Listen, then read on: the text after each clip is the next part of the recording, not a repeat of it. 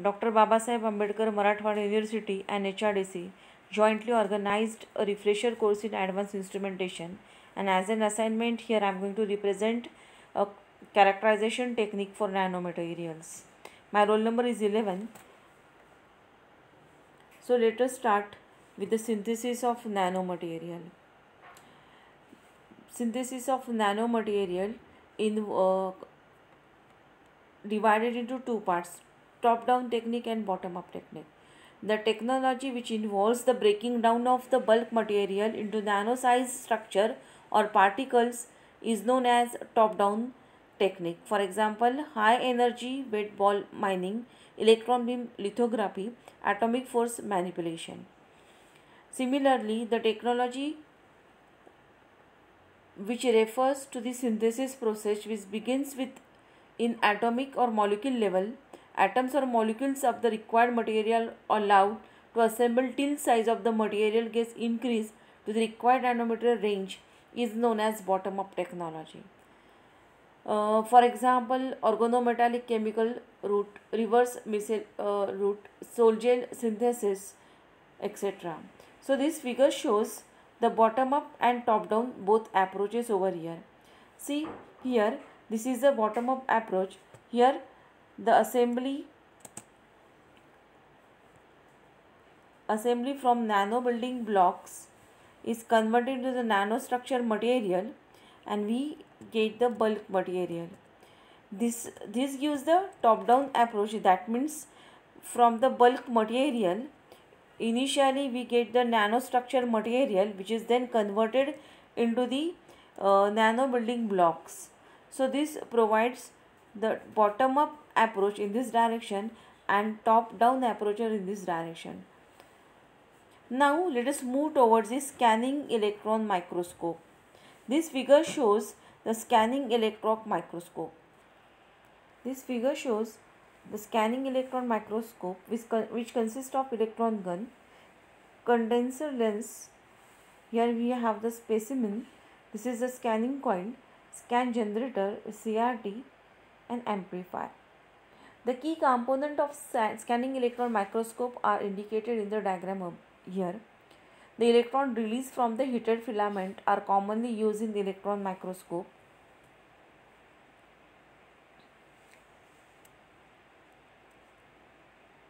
That is shown in this figure. However, a cold cathode is sometimes employed as well. When an extremely high electric field is applied to a cold cathode, it emits electron. A field emitter is another name for it. The field emitter SEMs are type of SEM that can produce better images than hot filament SEMs. However, Fe SEM of this type is less frequent than the SEM with a hot cathode. The backscatter electrons are also known as secondary electrons, are spotted in a scanning electron microscope. The backscatter electrons are slightly focused as a result of the focused beam contact with the solid, resulting in the lower resolution than expected. Electrostatic or magnetic lenses in an electron microscope can focus the electron beam to a very small spot size. Electrostatic lenses are commonly utilized in case of SEM. A scan generator scans or rasters the fine beam on the sample surface on the just here as shown in this figure. Okay, sample surface and backscatter electron are captured by a suitable detector. The image of sample surface is created by combining the signal from the scan generator here, that is shown over here, with the amplified signal, okay, which is given over here, from the electron collector. Filament and a sample must be kept in a vacuum chamber to prevent oxidation and contamination, as well as to limit the collision between air molecule and electrons. Let us move towards the next type, that is transmission electron microscope, that is known as STEM, that is shown in this figure. The figure shows electron source, here condenser lenses, here we have the sample objective lenses, okay. This is the back focal plane of objective lens, okay. The transmission electron magnifying instrument is a great for examining the nanomaterials, as very high goal is conventionally utilize it. As the name suggests, the electrons are sent through the example in this microscope. Electrons of very high energy are used, which passes through the phase magnetic lenses, as in nanoparticle or same discussed earlier.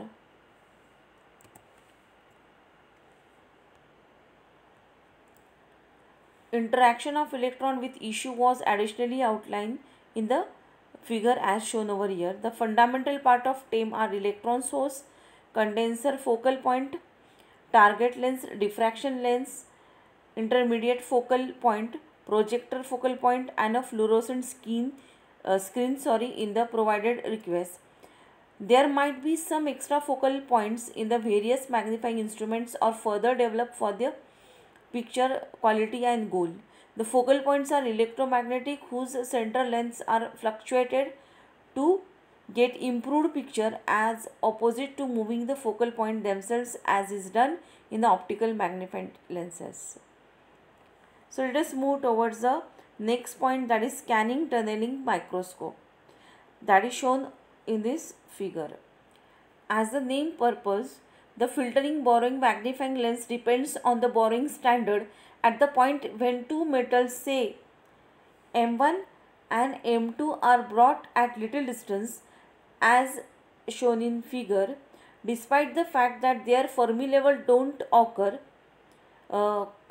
move of electron from one metal to the next is unmanageable.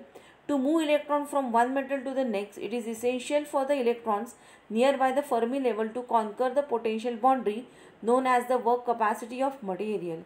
Commonly, the work element of metal are not many electron volt and move of electron at room temperature, but be that is may. The metal acquired very close distance of request for a couple of nanometers act in an unexpected way.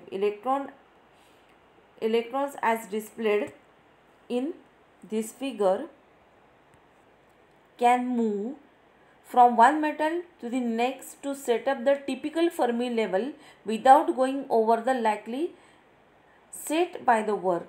At the brief distance of not many nanometer, the wave function of electron from one side into the other metal. As such, electron can borrow from one metal to the next to involve condition of lower energy. This causes Fermi level of two metals to correspond a little contact potential. This reduces the barrier height, but changes are still small and barrier are sufficient large for the energy needed by electron to conquer the energy boundary is still extremely high and not got by applying the potential. However, electrons can borrow. The borrowing likelihood or current relies on accessibility of unfilled states in metal wherein electron stream and distance between two metals. Fermi level points can be modified by applying the little voltage between the two metals.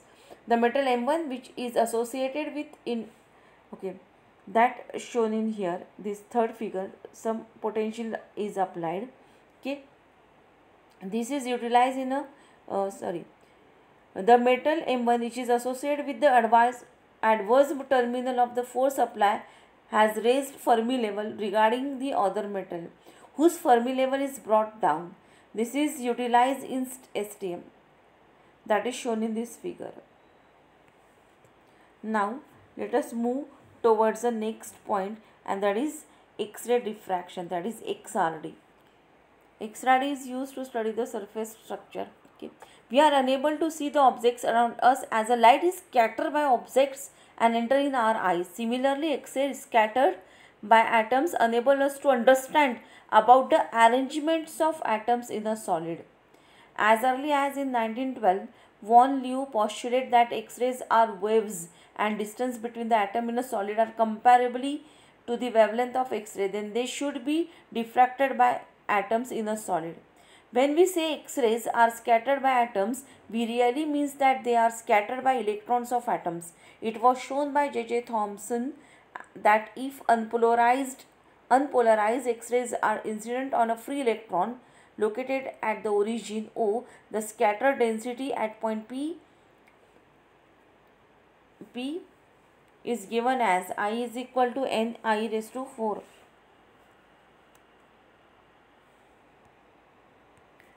There are different types of X-ray diffractometer available for crystal structure analysis.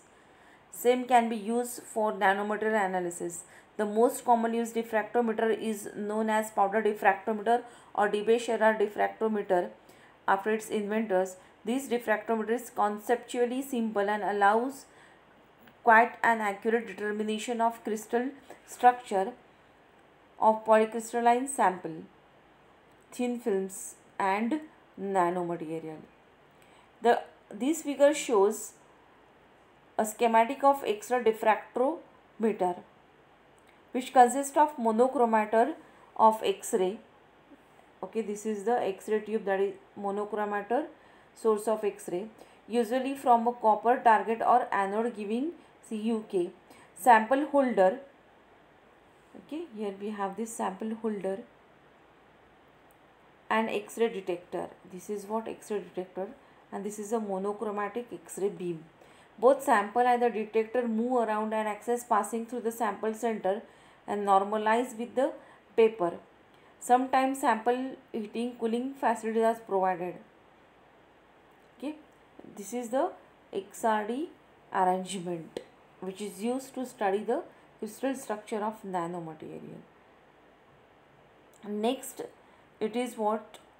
point is optical absorption spectrometer, that is known as ultraviolet visible near infrared spectrometer. The experimental setup in the principle is very simple. A high intensity lamp as shown in figure giving radiation from UV to NIR region is required. A monochromator selects different wavelengths which falls on the sample. Depending on its property, the sample reflects or absorbs certain wavelengths and transmit in the rest. The transmitted intensity at different wavelengths are detected by photodetector and given as an input to a recorder to computer. When the monochromator signal corresponds to selected wavelengths falling on the sample are the signals of x-axis and photodetector signals of y-axis absorption plots. This figure illustrates the schematic of spectrophotometer. So with this I am going to finish my seminar over here. Thank you very much.